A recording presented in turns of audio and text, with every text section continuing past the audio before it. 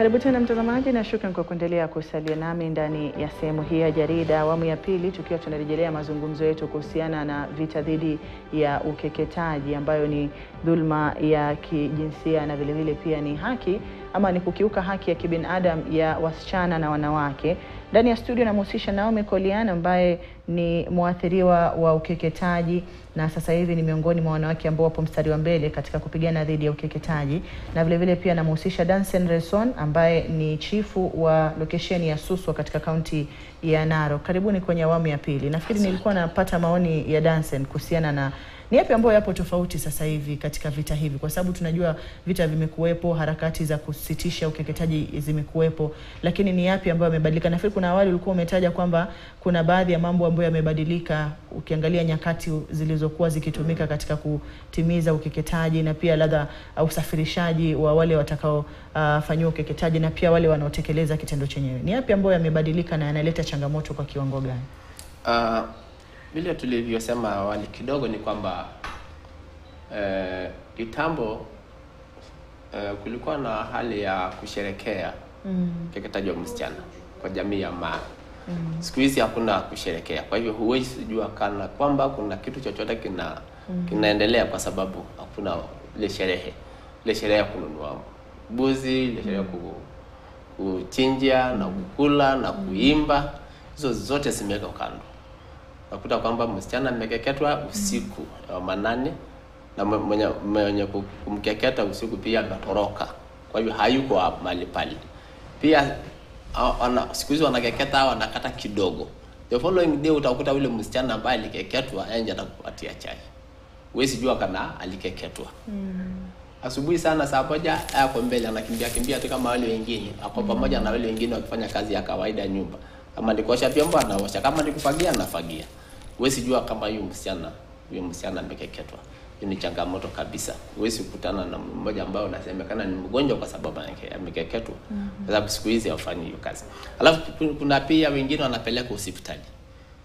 Msichana anapelekwa hospitali uchungu kwa sababu pengine wanapatiwa madawa na madaktari. Kwa hivyo wale ambao wanakeketa, wala madaktari ambao wanakeketa wasichana, huwezi jua tena kama huyu msichana amekeketwa, sababu anaenda tu kama mgonjwa wa kawaida, pengine unadhani ako na malaria, pengine ako na ugonjwa mwingine sijui namna gani, amemaliziwa na daktari na akija ako tu soba, hakuna ile kitu ambayo inaonekana kana kwamba huyu msichana amekeketwa. Kwa hiyo kuna hiyo hali ya medicalization pia inafanya kazi kidogo. Pia ile movement ya zamani, siku hizi waendi miguu, wanatembea na bodaboda tena haraka. Nakutana amefanya within 2 minutes amemaliza ameenda. Na siku hizi pia hawatembei na ile vitu mingi ya kule kukeketa wasichana. Kama ni ile cutters blade wanamaliza tu wanatupa. Unaweka kwa choo. Mtu anaenda free. Huwezi kumpata chochote pengine unasema alikuwa anatumia kukeketa wasichana.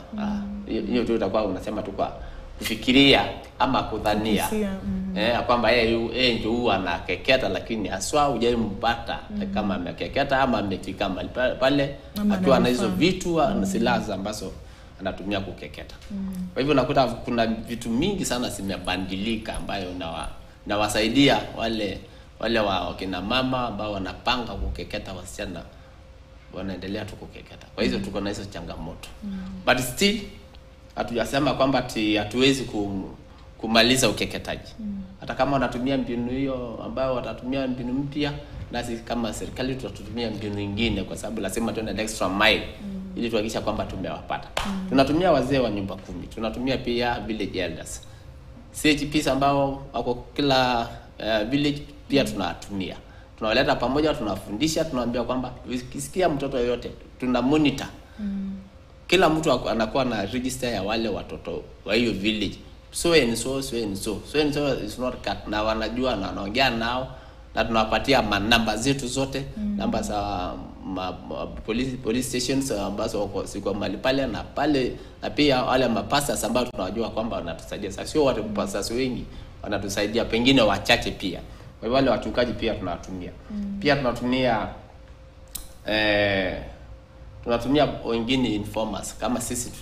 Tunaweza kuwa na watu wengine ambao hawajajulikana, lakini tuna identify ili watuelezee. Kama sasa mimi naweza kuwa na informers wangu ambao hakuna mtu ndamueleza huyu ni informer wangu, lakini atakuwa tu ananiambia in every village kuna tatizo kama hiyo, kwa hivyo nitajua tu haraka. Na wale cutters pia tuna monitor their movement. Pengine akitoka usiku na pia hayuko leo nyumbani, yako wapi, tunaangalia. Aswa siku hizi tumesha identify na tunaelezana kwa mabarasa. So you are cutter, once you are not, you are home mwezi wa 4, mwezi wa 8, mwezi wa 12, mwezi wa hiyo likizo yote, we keep monitoring. Na ndivyo maana mpaka wamekuja wamesaranda, wengine wamesema sisi hatutaki tena, wamekuja na hizo vitu wao wamesaranda mbele yetu. Na we have the reform cutters who are now champions. Sababu Amref pia wamekuja wametusaidia na kwa train champions. Wale champions ambao wametrainiwa na Amref au katika kila kijiji, na wanafanya movement ya kuhakikisha kwamba hakuna FGM inaendelea katika kila kijiji ambao wanatoka. Kwa hivyo saa hizi tuko na watu wengi mashinani ambao wanaenda against FGM, who are supporting the government to implement the policies of anti-FGM. Kwa hivyo siku hizi sio kama zamani. The moment wanajaribu kuleta mbinu mpya, nasi tunakuwa wengi kwa attack. Mpaka sasa wanakuwa scared. Na tukiwashika tunawapeleka mbele. We have rescued more girls.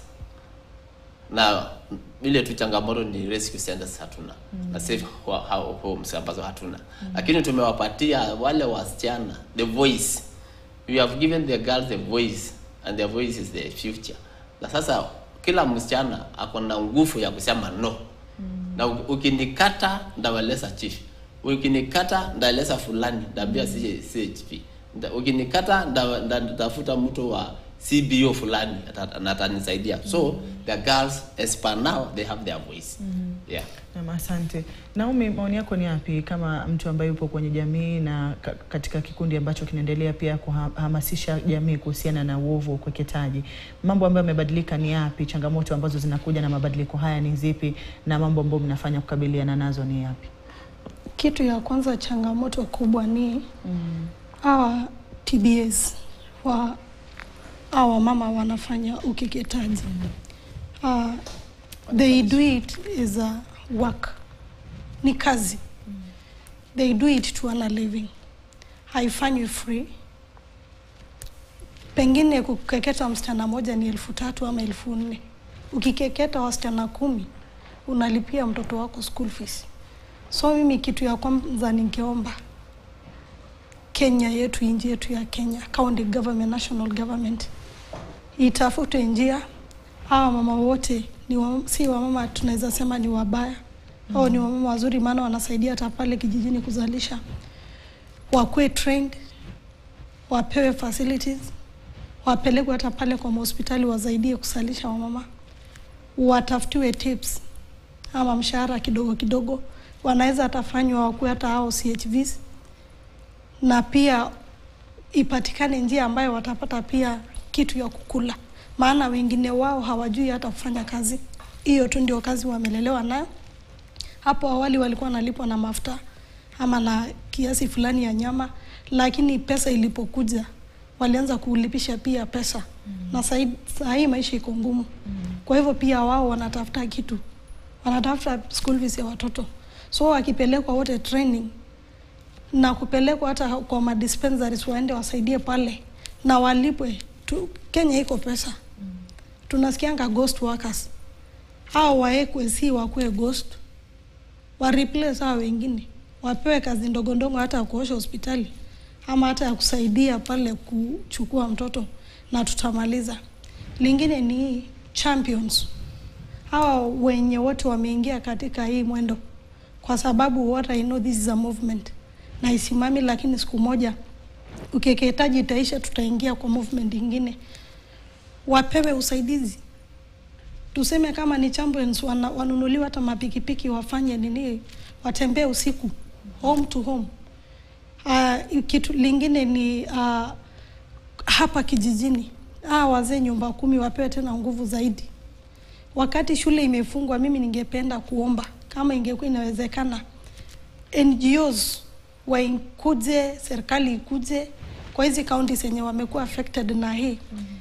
Watakuwa during the school holidays wanaleta seminar ya watoto watoto wote wasichana na wa kiume wanaenda pale, wanakaa for 2 weeks, the third week wanaenda shule, ama watoto wakuwe monitored. Kwa sababu saa hii tunaweza sema ukeketaji inaisha, lakini inaendelea tu. Naweza chukua mtoto wangu nisema naenda kusalimia shosho wake, na aendi kwa andi yake, waandi yake anakuja pande hii, anatairiwa mwingine kule, hata wanavuka hata boda. Kwa hivyo hata hizi long school holidays imecontribute sana.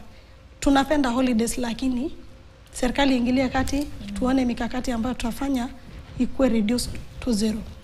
Asante. Wahudumu wa afya wa nyanjani ambao tumeona vile vile wakiwa wameongezeka kwa kiwango baada ya kuzinduliwa kwa mpango huo na serikali mwaka jana, wana mchango gani ama wanaweza pia kuwa na msaada gani katika kusaidia vita hivi?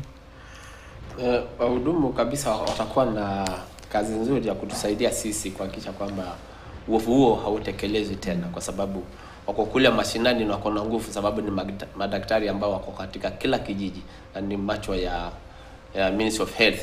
Nijua kwamba kuna wale wadaktari ambao wanaweza kuwasaidia, kuwapatia madawa wale wagonjwa na kupitia kila, na wanajua haswa kila mtoto ambaye ako katika village. Kwa hivyo wale ambao tukiwahusisha kabisa, watahakikisha kwamba watatueleza. Just reporting, sababu kazi yao ni kuripoti tu cases ambazo pengine wanaona kana kwamba mtoto ako katika hali ya kukeketwa, amesikia, pengine anaona dalili, anaweza kuturipotia sisi, alafu tuchukue tu jukumu mara moja, kwa sababu wasichana pia siku hizi wako na jukumu ya ku raise up their voices, and watasikika na watasaidiwa. Ila tu kazi yao watakuwa na turipotia, na tutasaidiana na pamoja na kuhakikisha kwamba ukeketaji haitaendelea. Na maoni yako ni yapi kuhusiana na mchango huo wa wahudumu wa afya wa nyanjani? Wao wamepewa tayari nguvu, wamepewa vifaa. Ingekuwa wanakuwa wakitembea kwa kila kijiji almost, especially during holidays, wakuwe wanaenda pale, wanatembea na wanaongea na watoto. Lakini langu la mwisho naweza sema, naweza omba serikali yetu ya Kenya, ikiwezekana sheria ingine liwekwe kama ya screening. Nakumbuka during the corona period, so many girls were affected. Walikeketwa, walidrop. Sahi hata pale kijijini kuna watoto na ni wamama wako na watoto wadogo hawaendi shule, na walikuwa wamekeketwa during that period, hawakwenda tena shule. Ningeomba hata kama wanasemaga that place is private, tunaenda pale hospitalini tunajifungua, hata nyumba tunajifungua, itafutwe njia, screening ifanywe every time watoto wanarudi shule, screening ifanywe. Na pia wale wanafanya ukeketaji, miaka 3 itoshi kufunga mtu, afunge miaka 15, afungwe miaka 20, kwa sababu like me, I lost my talent and I lost it completely, and it will never come back. Hakuna siku ndapewa timugu spare, so hawa watu wasikuwe spared, na CHVs wapewe tena nguvu tena zaidi, juu ni watoto wa kijijini, wanaweza ona kila kitu, na wapewe hata ulinzi ikiwezekana. Asante. Dansen, ni kipi ambacho kinaleta changamoto ya kuhukumiwa kwa wanaotekeleza ukeketaji? Kama alivyotaja Naomi, wakati mwingine utapata walioshitiwa mbaroni labda ni wazazi, mtoto amerudishwa shule, lakini yule aliyetekeleza ukeketaji hajatiwa mbaroni. Kisheria ni vipi ambavyo vinahitajika kuweza kumfunga yule ambaye ametekeleza ama kumhukumu aliyetekeleza ukeketaji? Unajua kawaida mtu kushikwa na kustakiwa lazima awe na evidence ya vile vitu pengine alikuwa anatumia wakati alipokuwa anafanya hiyo kazi. Kiasi kwamba mtu amekosa kushikwa na vile evidence, then kisheria unaona kuna ile nguvu ya kumweka ndani na kwa udhaifu, unakuwa na udhaifu kiasi. Pia kama pengine mzazi hawezi kwenda kumuelezea, hawezi kuja kuripoti ama kusema kwamba ni fulani ndiye alikeketa msichana wangu, hiyo pia inakuwa ni evidence bado. Huyo kata anapata njia ya kuponyoka na ile mkono wa sheria. Pia kama mtoto hawezi kusema yeye mwenyewe, kusema kwamba ni fulani ndiye amenikeketa, then pia unaona kwamba kutakuwa na ngumu ya kumshika yule mama ambaye amekeketa. Lakini tukipata ile system yote in place ya kwamba mama, mtoto na pengine baba na wale ambao walikuwa malifanya wanasema ni fulani amekeketa, then huyo mama atakeketwa, atashikwa kwa sababu mkeketaji atashikwa, kwa sababu tutakuwa na wale witnesses ambao wanashiria kwamba huyu ndiye alifanya kitendo kama hicho. Kwa hivyo kutakuwa na wale witnesses. Na unakuta kwamba kwa jamii ama hawatakangi makesi sana. Ni jamii ambayo hawataki kesi hata kidogo. Unajaribu kuwashika wanatoroka wote. Mpaka sasa huwezi kuwapata hata kwa boma. Sasa zingine wanaenda boma, hakuna mtoto, hakuna baba, hakuna mama. Boma ni manyumba tu peke yake inasimama. Kwa sababu hawataki cases. So this time around we are telling them waseme, wajitokeze na kusema. So ni sio ndio amefanya hii kazi. Ili ule kata apatikane nafasi ya kustakiwa. Na kama atakuwa amefanya dhuluma ya kukeketa msichana, then tunaomba sheria ibadilishwe ili pinch tena kiasi, isiwe tu ile 3 years ama ile penalty ya certain amount of pesa ambayo inatolewa alafu anakuja tena kuendelea, kwa sababu akata watoto 100 analipo 1400, hiyo ni pesa ngapi? Si anaanza tu kulipa hiyo kwenda kurudi nyumbani. Kwa hivyo nasema kwamba acha wapatiwe ile penalty itilisi ambaye mtu akifanya makosa awe tu kama iko ile system kama defilement, kama rape, kama anything, because ameinterfere na system ya mtu ambaye hastahili hata kidogo. Asante. Kwa kumalizia, ushirikiano kati ya mashirika yasiyo ya serikali na serikali katika vita hivi kwenye maeneo unayotoka uko kwenye kiwango gani, na juhudi zipi ambazo zinaweza kufanywa zaidi kuboresha uhusiano huu? Katika eneo letu tuko na mashirika mengi kama MREF, Forum Civ na mengine, na wameshirikiana sana na serikali katika hii vita. Lakini tuseme kama MREF sahi, ukisikia wakipewa contract unasikia hapana, heri waishi huko mpaka hii ukeketaji ishe. Kwa hivyo mimi ningeomba serikali iruhusu NGOs hata kutoka nchi za nje wapi ikuje tupigane na hii vita, maana ni kitu ambayo once imefanywa haina reverse. Asante. Danson, maoni yako ni yapi kwa kumalizia kauli yako ya mwisho, ushirikiano kati yenu kama serikali na maafisa yasiyo ya serikali katika vita hivi na kuboresha kwake kutafaa kuwa kwa kiwango gani?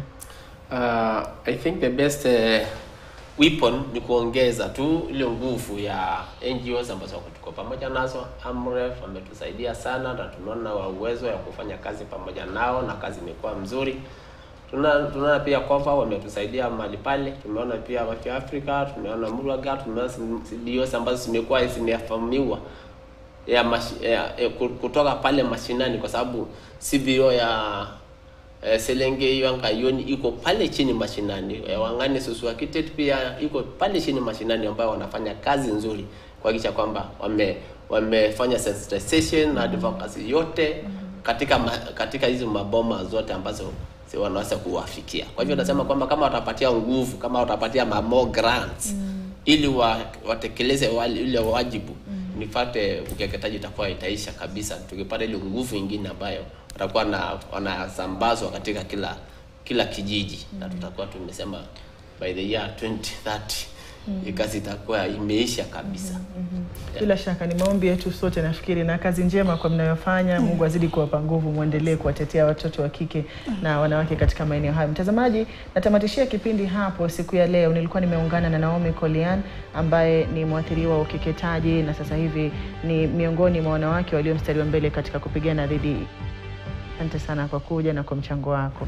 Na pia nimshukuru Danson Reson ambaye ni chifu katika lokesheni ya Suswa kwenye kaunti ya Narok. Asante sana Danson kwa kuja na kwa mchango wako, na hongereni sana kwa jitihada ambazo mnaziweka. Mtazamaji, nitakuwa natilia kikomo hapo siku ya leo. Nimekuwa kwa Hadia Mwasiwa, shukrani kwa kutazama. Endelea kusalia kwenye KTN News. Akiridhia Maulana, kesho tena.